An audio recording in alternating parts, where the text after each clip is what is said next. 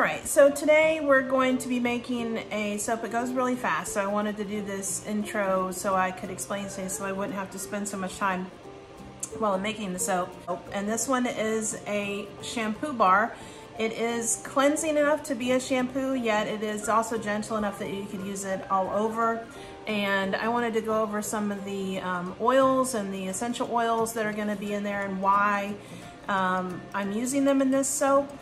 It is a soap that I kind of developed for my own hair, my own family's hair. Most of us have curly, fine hair, and we have a lot of shedding loss. It's just like a genetic thing that we've had to deal with. That is why I developed it. It is for fine, curly hair, but it's pretty much good for all hair. It has benefits for just your scalp and your hair in general. But the base oils, we're going to be using my regular base oils with a higher concentration of coconut oil that's in my regular bar, which makes it slightly more cleansing. And then we have Tacuma butter, which gives your hair like this silicone gloss. Because it has antioxidant property. It also can restore elasticity to curls, so that's one of the reasons why I like to use it. And it's very emollient, so that's what the silicone glossy feel is from it being emollient. It also has a lot of fatty acids, which are used to treat dry, frizzy hair, which living in Florida, frizzy hair is like definite that you're going to have frizzy hair, except for usually in the winter. But it's been kind of humid because we've also had rain at the same time. So even in the winter time, it's not unusual for my hair and most people who have curly hair to frizz, because it's really the curly hair likes to suck up moisture. So anyway, it also has organic unrefined neem oil, which is like one of my very favorite oils to use, period, just for its amazing benefits by itself. But for the hair in particular, it relieves itchy scalp. It's healing, it's antifungal, and it contains, it's called Nimbidian, that helps suppress irritation for skin conditions, which helps prevent excessive shedding or baldness. And you can also opt for facial. We use it in our Neem tea tree with activated charcoal, and it is just amazing benefits for troubled, any kind of skin irritation, things like that. It also is moisturizing for hair, and it can prevent breakage. And then we also have a rhassoul clay and kelp, which kelp actually promotes, and we're using a kelp powder, not an oil, but it's a kelp powder that's, it thickens your hair by encouraging the growth of the outer sheath of your hair. So it is also very high in nutrients that can be absorbed in the skin. And one of the reasons why I use a lot of organic oils, especially in my essential oil blend soaps that are meant to be left on the skin. So this is a shampoo, so you'd want to leave it on your skin for like 5 minutes. And you want all of those ingredients to be organic, not the ones that are just going to wash off pretty quickly. But the essential oil-based soaps that you leave so you can get those benefits from the essential oils. You want to make sure that everything that you're using, you are trying to be organic, because our skin is our biggest organ, and all of those things that are absorbed in there, if we're just going to have it on there for a few seconds, not much is going to be absorbed. But for this one, we want to leave it on. So also we have avocado oil in here, which is good for dry hair. And that's not a traditional one that's in, it's in my Neem tea tree soap, but not in my traditional bars. So that's an extra one for this one. And then we're also using shea butter in this too. For the essential oils, geranium is going to be your top note. Although I do use in the blend mostly, it's actually organic lavender, but geranium is a top note. So you're gonna smell that one first. It can soften and condition your hair. It boosts shine by giving that hydration. It also can balance a dry scalp and promotes hair growth and fights free radicals that can damage your hair. And it prevents drastic hair loss, which is what we've been kind of seeing personally. It soothes irritation and sensitivity on your scalp. So if you have a sensitive scalp, it can help with that. Plus it has just this amazing floral scent. So it's one of my favorite essential oils in the florals anyway. And ylang ylang, it stimulates hair growth. See what we're going for here. Promotes shine, very effective in the treatment of head lice. If you have children, you might want to remember that one.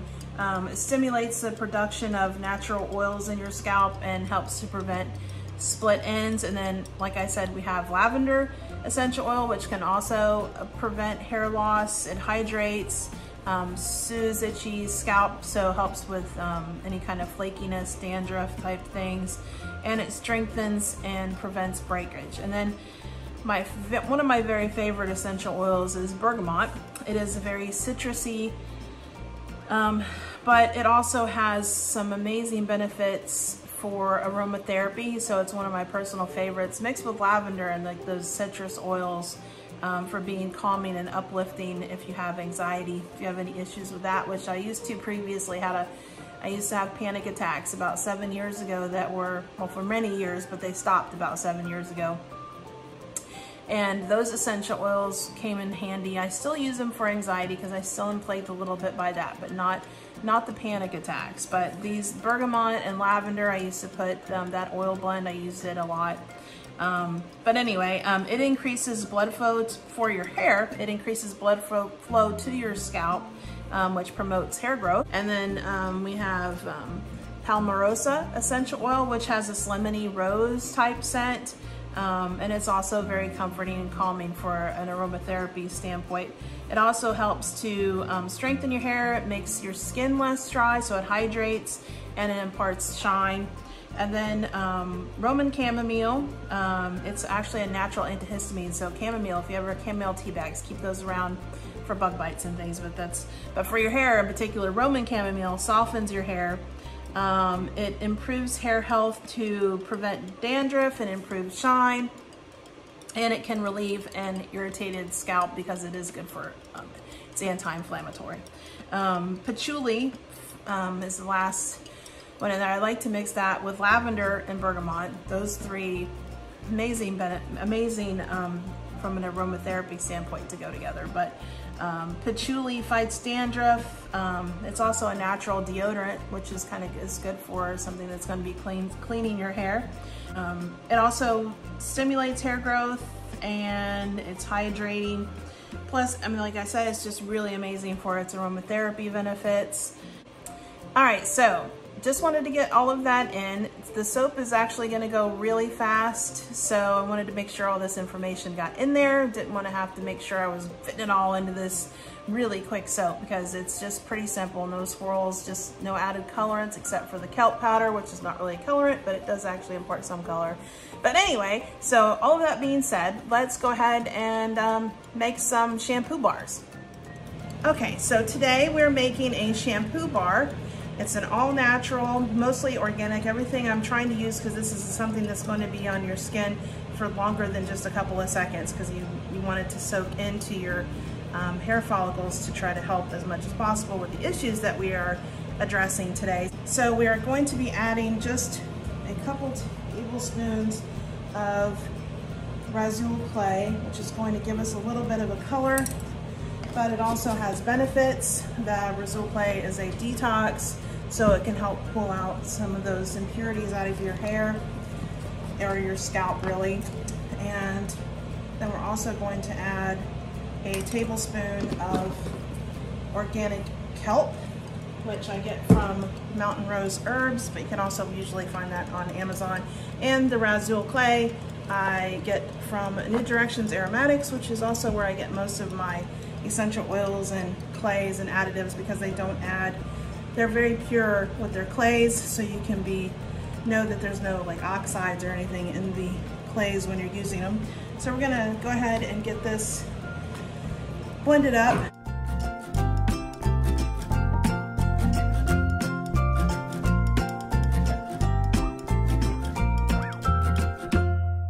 So we're just blending those into the oil so they can get good and incorporated. But I got this really cool cordless, you'll notice no cord, on my stick blender for Christmas. My husband is wonderful. He found me that and I think it's just awesome. Actually, this is the first time I've used it, so it's doing really well. So we're going to add our goat's milk and lye solution, which I'm soaping at 30%. a 30% water discount, or in our case, liquid, which is the goat's milk, which somebody had asked. I actually, in order to keep my goat's milk from scorching, I will generally add it either, as I've done recently, I add it separately, but from the beginning, my soaping mentor told me to use only frozen goat's milk, so that's what I do. It gets frozen directly after I milk. I freeze it into ice cube trays for making soap. At least the soap, at least the milk that we're actually going to be using for soap anyway. It gets strained after I milk and then poured directly into ice cube trays and put in the freezer.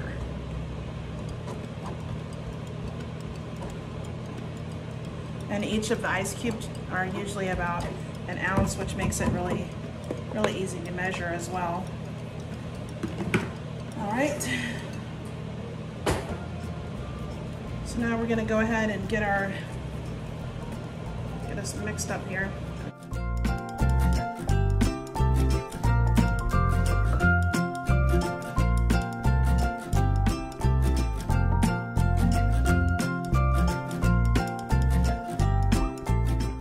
So we're just gonna go ahead and add our essential oil blend. So this one is really simple because it doesn't have any colorants or anything. The kelp and the rhassoul actually, as you can see, give it some color.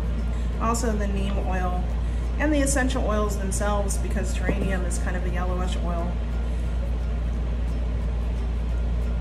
But predominantly my blend of this one, the most prevalent oil in this one is actually lavender, or lavandin, an organic lavandin. We also use organic geranium essential oil and organic patchouli. The palmarosa is organic, and I wanted to use as many organic ingredients even with the essential oils, because if you're going to wash your hair, you would want to leave this on for like 5 minutes just so you can get all of those benefits. So you would just let it sit, like lather up and then just let it sit on your hair so you can get those benefits in there. And we're gonna give it just one little blend with our stick blender.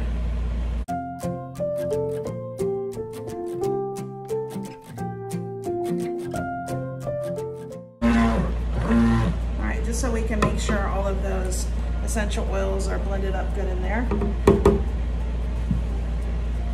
Which we've got a nice medium trace here.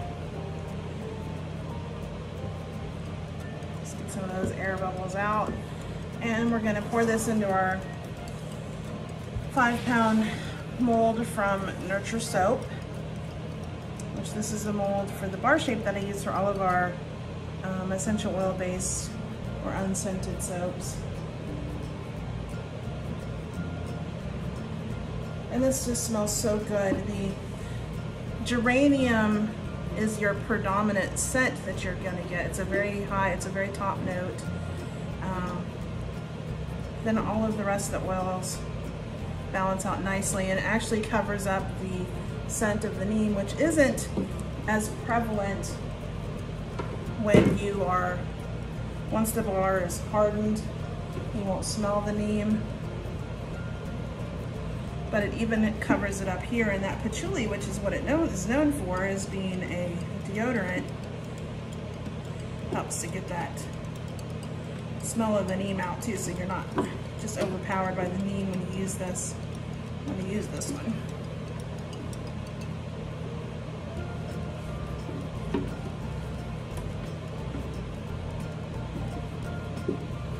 All right, make sure we get all that in there. So I want to make sure this is all evened out here. And then where'd my spoon go? There it is. We're just going to do a very small textured design on the top. These are flat bars that will remain flat, and the wrapper goes around the top, so I don't want to do too much of a texture on these.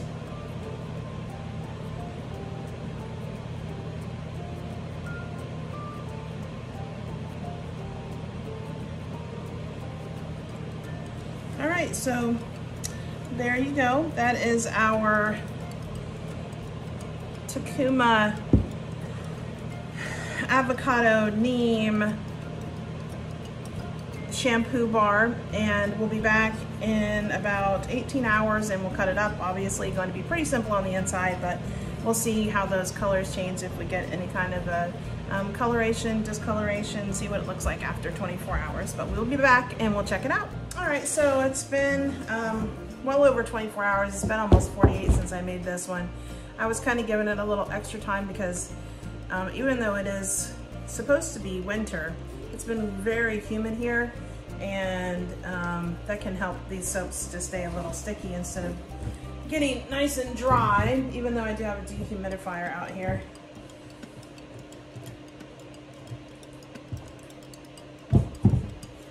All right, so we'll get this, see if it'll come out nice and clean. Oh yeah, it's pretty good. Good job, all right. Still a little sticky, but not that bad. It should come out of the mold pretty easily here. Let's get a good pop out. There we go. All right, right over there. And we'll get it on our soap cutter. And this one, the smell of it has the top notes of lavender, and the geranium kind of overpowers the lavender a lot, but the lavender does soften it some, and the patchouli, and it was a nice like citrus clean scent that's really perfect for a shampoo bar. But we'll go ahead and get this cut up and see. Pretty good. It's obviously going to be pretty simple, but I'll give you a nice close-up of the color. And it is a very hard bar because we used a lot of a heavy coconut oil blend in this one, which makes for a really cleansing bar. All right, so you can see that nice circle in there. That's it, has gone through a gel phase. And right now, because it is still uncured, you can smell the neem oil. It's definitely a top note. But as it sits, it fades, and because these essential oils are such strong scents themselves, it will fade as well. But it's not completely unpleasant in a soap, in a shampoo, for sure. But that is it. These are our shampoo bars for curly hair. We also make another lemongrass shampoo bar that's more just for anyone's hair. And we hope that you enjoyed this video. If you did, you can hit the like button, and if you'd like to subscribe, we appreciate all of our subscribers, and thank you so much for watching. And we hope that you have a very blessed day.